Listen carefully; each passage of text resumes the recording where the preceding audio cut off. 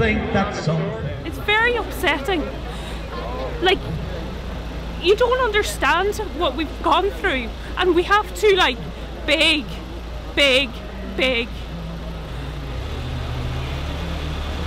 And the thing is about that housing, if you don't get it sorted, what happens to all those people that for the housing for all?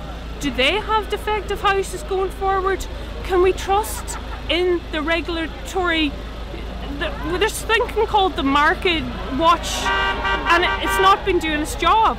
I'm good here because I've minister in that house in there keeps playing with our mental health and telling us we're going to get an answer this month, we're getting an answer this month, and then promised 3 times live on air they'll get an answer at the end of September, and still no answer.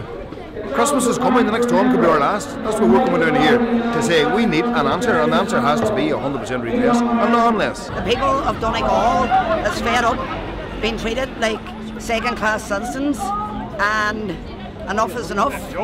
So we're here today in our thousands to make our feelings known.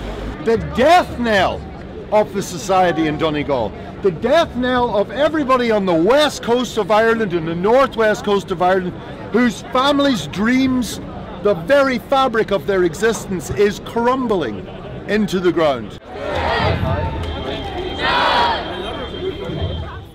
And I'm making the long journey to the capital once again, especially given the circumstances that many of you are living through. Well, we're here supposed to fight for our home to get 100% redress. We're in our home since 2000, so for the last, say, almost 15 years we've been watching the cracks appear, getting worse steadily. We fixed it ourselves from our own funds about 10 years ago, but indeed it actually has continued to deteriorate.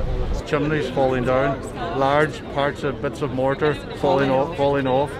Children not allowed to play outside because in case something falls off the house and hurts them. There's families living in caravans now. They've had to buy mobile homes and move their children into a mobile home. But when we got our engineer's report and the laboratory report came back, we knew that we were fighting a losing battle, that all the filling in the world wasn't going to keep it standing. It has to be demolished.